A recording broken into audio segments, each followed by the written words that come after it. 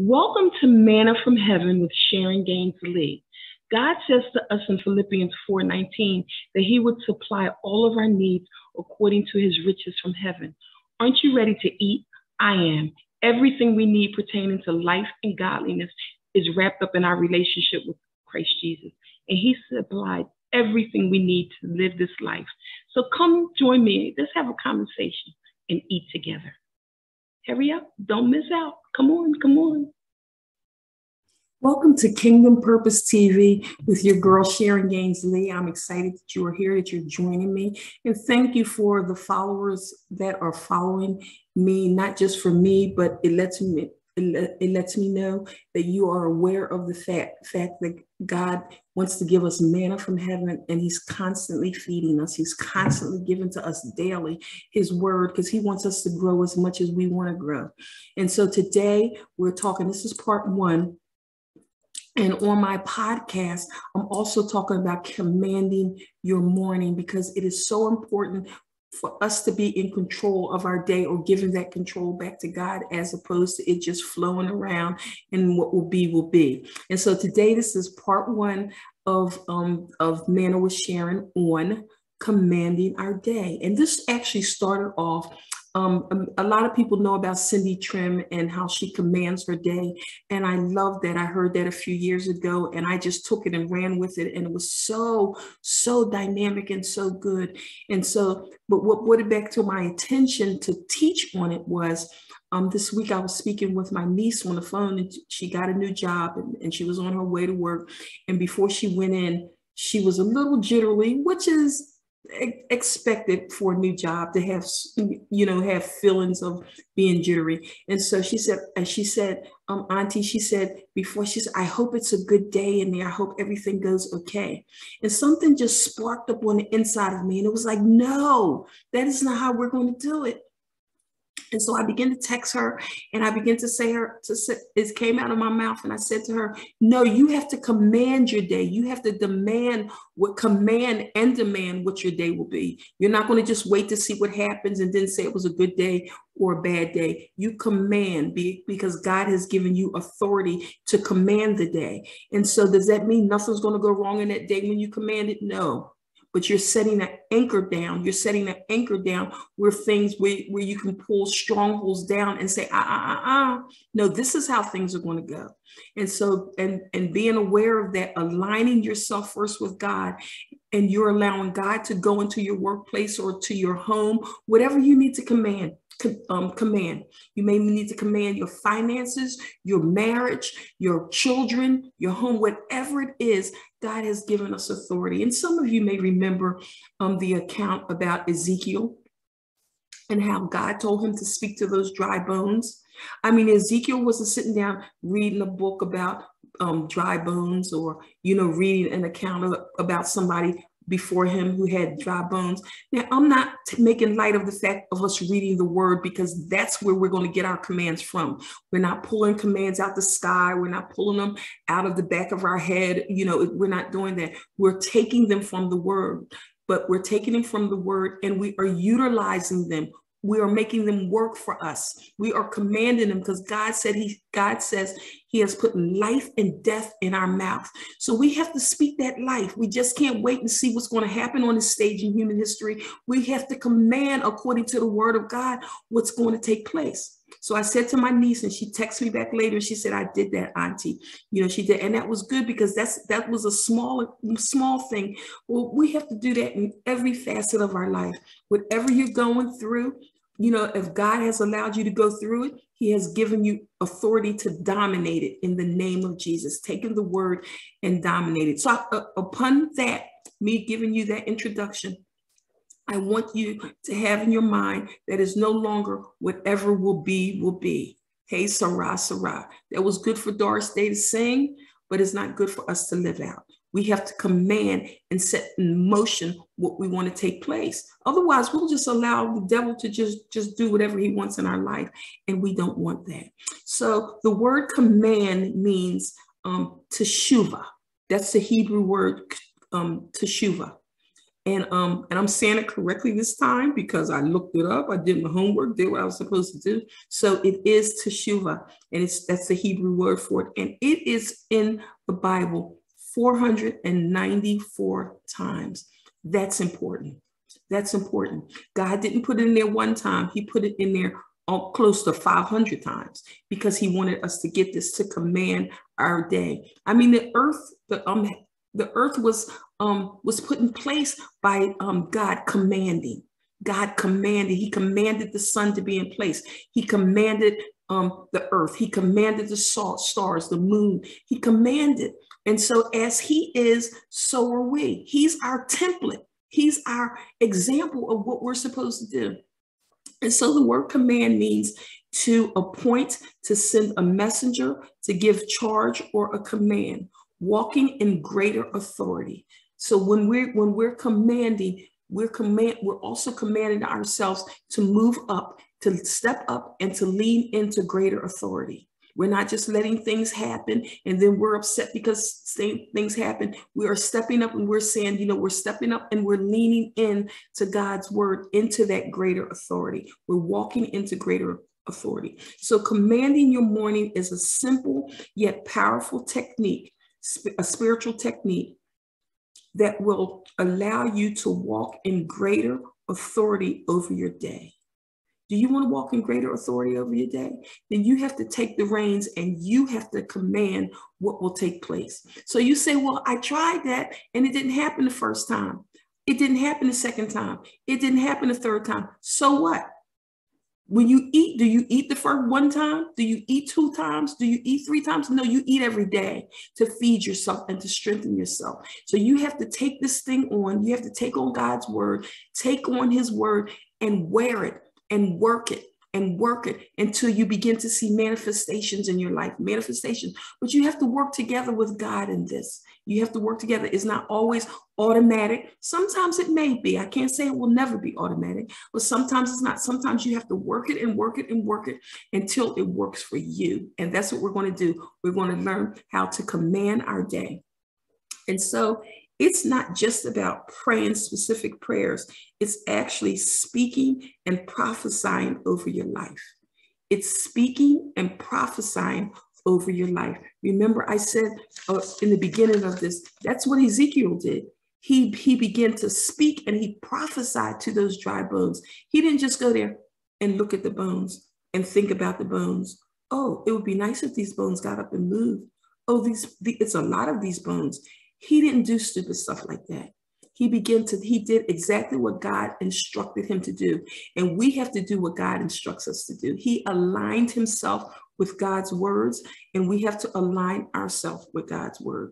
We just can't think, well, things are going on in our life. There are bad things that are taking place, and we just lay down and take it. No, this is not the season for that. It is absolutely not the season for that, especially for believers, because God said he has put life and death in the power of our tongue, and we can utilize it or not. It's optional. So if you want things to change and shift in your life, or if you want to intensify what the things of God in your life, you have to use this thing. You have to use this mouth. You have to command things to happen, because we frame our life by what we say. And so in that frame, and there's a frame behind me as I'm glancing over there, I see there's a big frame behind me, but there's a frame behind what we put in that frame is important. So don't be shocked because you're letting everything just flow out of your mouth and it's just, one day up, one day down, not concerned about repenting and getting things aligned correctly. You're just letting be whatever will be. Well, I specifically chose that photo behind me. I chose it and I actually put it together to put in that frame. It's called the Trump Lloyd, and it looks like you can walk through it a little bit if you see it. But I specifically chose what I wanted to put in that frame. I didn't want a big tree in that frame. I wanted just what I had, that picture from Italy.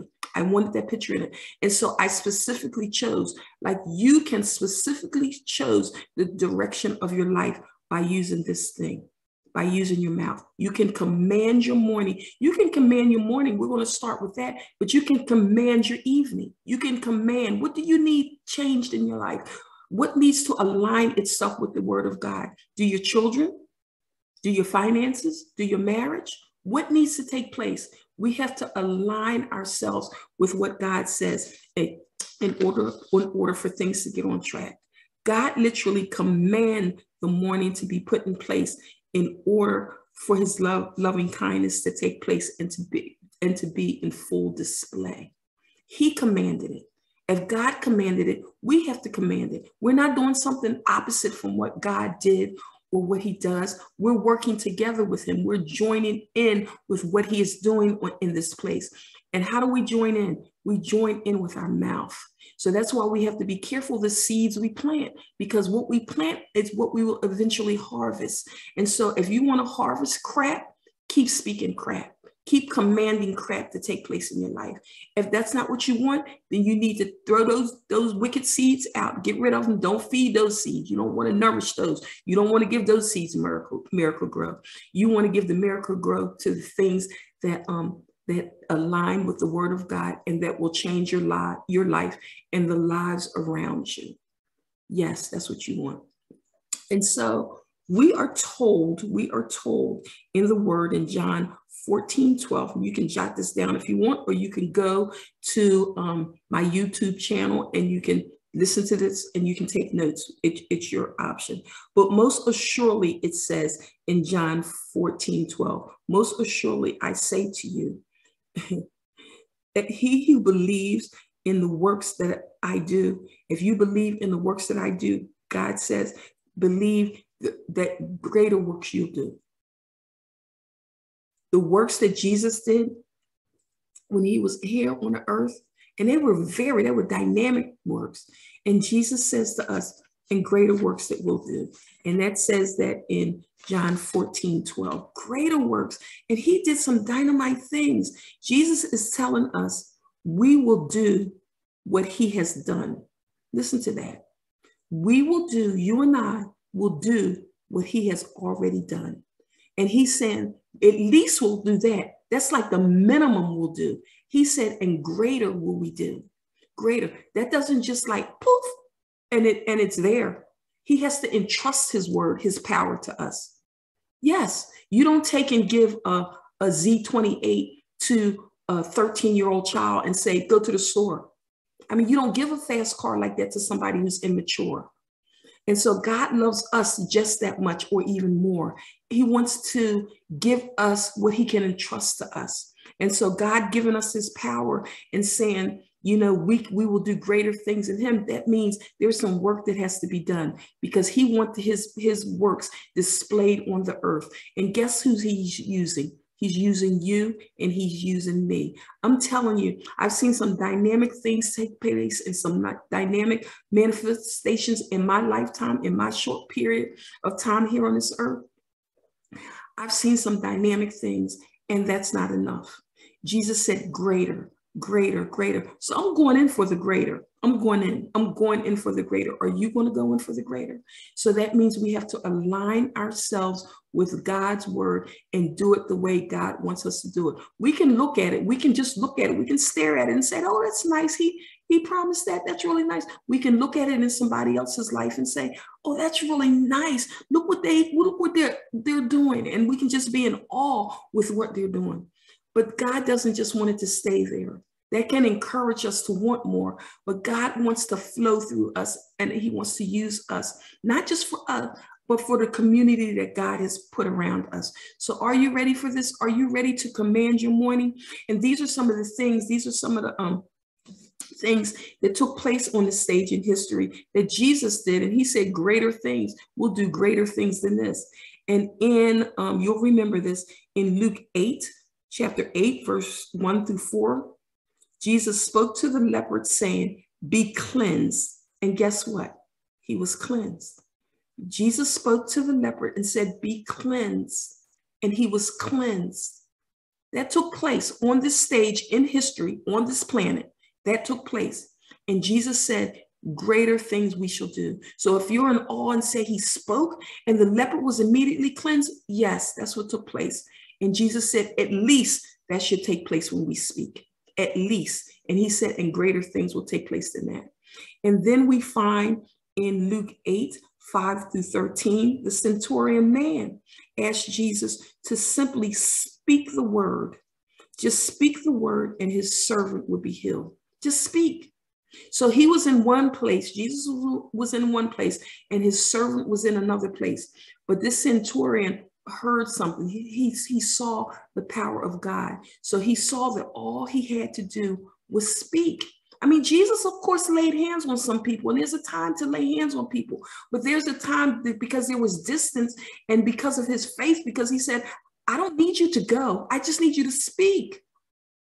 And he spoke. What about the woman with the issue of blood? All she did was touch the hem of his garment. She just knew just that touch would revolutionize and change her life. It's time for us to bump it up. We just can't have quiet time. What did you do today? Did you have time with the Lord? Yes, I had quiet time. Yeah, that quiet time is enough for you to read the word because we need the word that we're going to use in order to command our day. We need that. But that's the first part. The second part is we have to utilize that. We have to work together with that. We can't just read it and then close our Bible and then we're off. We have to work together with it because it's applied word that's instrumental in our life and it produces fruit. The applied word is not just the word that you read and you close your Bible and you walk away just so you can say you had time with the Lord, you had a quiet time with the Lord.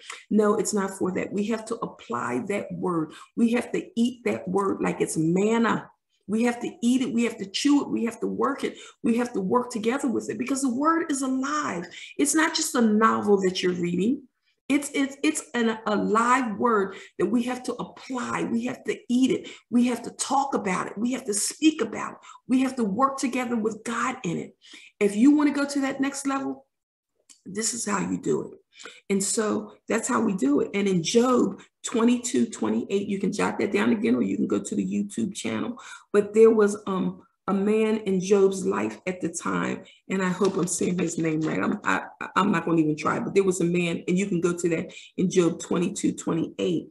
But you will also declare a thing, and it will be established for you. So light will shine in your way. You want light to shine in your way, then you can declare a thing. And this man of God. In Job 22:28, Job needed aligned. He said to Job, he said, don't say this, and go to it and read it because it's really good. He said, don't say this, but now you need to say this, Job. And he told Job what to say. And so essentially that's repentance. That's repentance. He said, Job, you need to say this. He said, this is what you need to align yourself with. And so Job said it. And then the power of God came upon Job because obedience is initial. That's what leads to procession. And then the anointing comes. Once we align ourselves with God and we're in that set stage of repentance, of doing whatever God wants us to do, whatever God wants us to do, not whatever you want to do, whatever God wants us to do. Because God is not going to give you and I more than we can bear.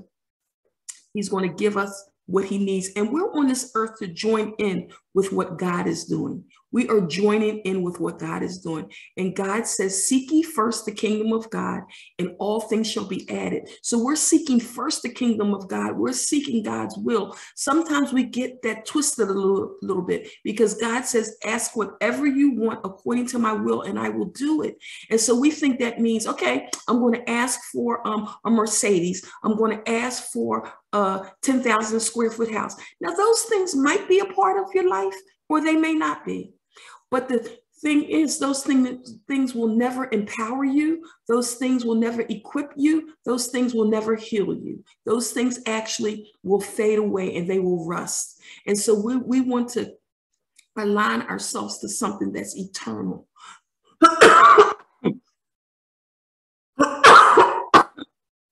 Excuse me. Excuse me, I will continue because no weapon formed against me shall prosper.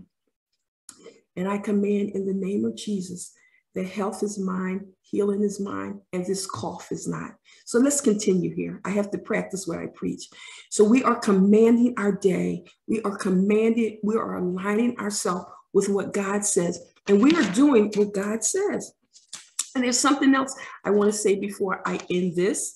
And the word, this is so dynamic. And I learned this a few years ago, but the Holy Spirit reminded me of this morning. And it's an Aramaic word that's called, and we hear it so many times with magic, but it's an Aramaic word, and the word is abracadabra. So disassociate it in your mind with magic. Abracadabra means I create what I speak. It's an Aramaic word that says, I create what I speak. So what are you creating with your mouth? What are you creating with your mouth? Because sometimes we say things that we think, oh, it's no problem. We'll say little things like, I'm not the sharpest knife in the drawer, or I'm so stupid, or I always had a problem with anger. Anger was in my family. My mother was angry. My father was angry. Their parents were angry. And so that's just my lot in life. We have to be careful with those stupid things that we say. I'm not calling you stupid, but those things are stupid. We have to align ourselves, because God watches over his word to perform his word in us. Listen to me. He watches over his word to perform his word in you and in me. And so what do we want to be magnified? What seeds are we planting? What seeds are we planting? What are we giving miracle grow to? What are we getting? Because with our mouth, we are causing something to grow. We're putting miracle grow on something. So do we want to put miracle grow on, I'm stupid? Do we want that to grow? Do we want to put miracle grow on, I have an anger problem, so we want to intensify that anger? Is that what we want? Or do we want to put words on, I am healed? I am healed, because it says in Isaiah 53 that by the stripes of Jesus, by his stripes, I am healed. Do we want that to grow? Those are the kind of things that we want to grow. As he is, so are we in this place. So let's use our tongue to command our morning. And you can go through the scriptures, just have time in the word, do so. Please do that. Have your quiet time, but don't just stop there. You have to use your mouth to work together with God. Use your mouth to work together with God, because as God watches over his word to perform it, so does Satan. And so those things that you say, I'm stupid, I have anger problems, I don't like her, I hate her, all of these things we're saying, Satan is watching over those words so he can perform them. So we don't want those things going out in the atmosphere. We don't want to frame those things. We want to frame what God says, because we will have a harvest. We will reap a harvest. What will your harvest be? What will you begin to reap?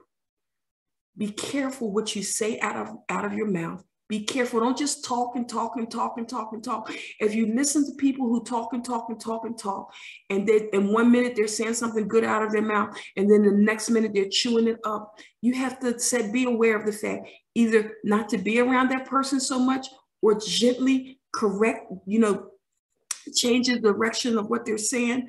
But you need to, for sure, change the direction of what you're saying, because we are a combination of what we have spoken, what we've spoke, and what we believe. My life right now is a combination of what I believe and what I say. All of us are going to go through trials. All of us are going to have tribulations. We're all going to have that. That doesn't mean I'm in sin because I'm having a trial. That does not mean that you're in sin. I'm sorry, I'm just checking the clock, checking my time. And it doesn't mean you're in sin or I'm in sin because trials and different things come up.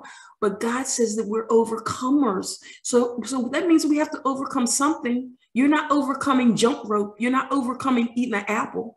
Unless you couldn't eat apples before, you couldn't eat, or you didn't have teeth and now you do. I mean, that may be an overcoming situation, but you know what I mean. We are overcomers. And in order to overcome and to keep overcoming, we have to align this mouth with what God says. It's going to take some practice, especially if you're out of control with it, especially if you don't like change, like most people don't like change. You don't like change. You do like change, because you know what? You want things to be better. Don't you? Some people don't, because Jesus, when he walked on the earth, he would ask people specifically, what do you want from me? So we can't presume everybody, so I'll take that back. We can't presume that everybody wants the good life. in Jesus. Everybody wants to be healed.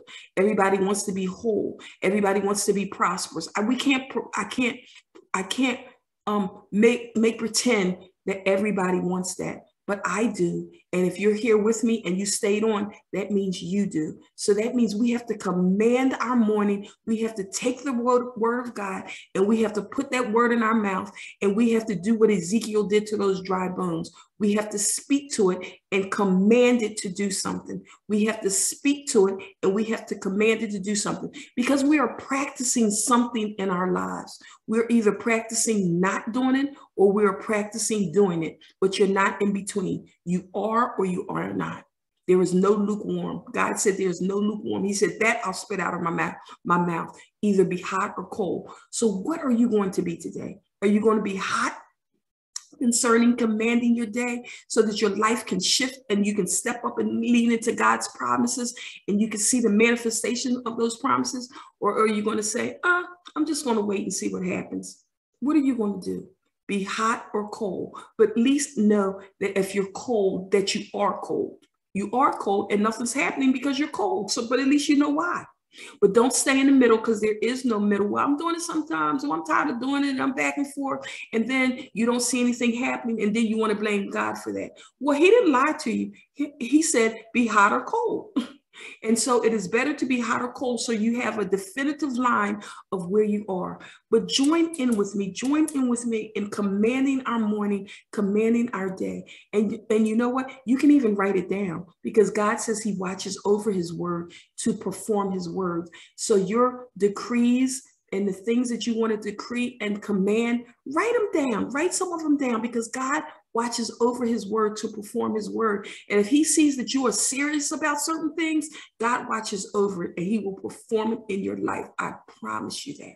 So let's grow in this together. Let's grow and let's go ahead, have more than we had yesterday, or more than we had last year this time, or 2 years from this time. Let's manifest things in our life. And how do we have manifestations in our life? By commanding our morning, commanding our day, aligning our mouth with God. I love you, and have a fun time commanding your day, commanding your week, until we meet again. Sharon Gaines Lee on Manna from Heaven. Eat, eat, eat. Bye. See you next week.